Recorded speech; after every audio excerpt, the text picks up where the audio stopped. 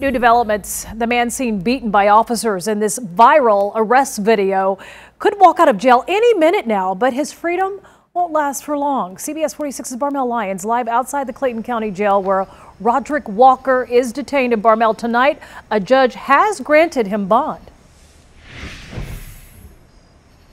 Yes, that's right. The district attorney set a $25,000 bond for Roderick Walker, and now we're just waiting for that to be paid and processed. Our number one priority right now is getting him out of jail, Mr. Walker.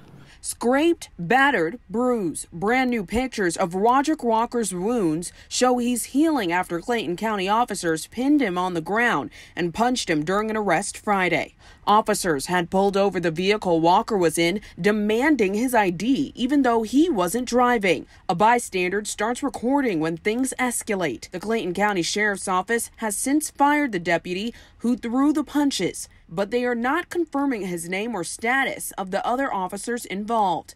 Meantime, Walker's stuck spending the weekend in jail, charged with obstruction and battery.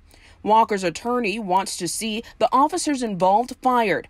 They're counting on prosecutors to do the right thing, but say they can't do anything until they have all the evidence. What happens is the district attorney is to get the warrants and the police report, then they can start prosecuting, but they are still awaiting what we're all waiting for is, the police report. The sheriff's office has yet to release the incident reports or deputies' names in the excessive force case.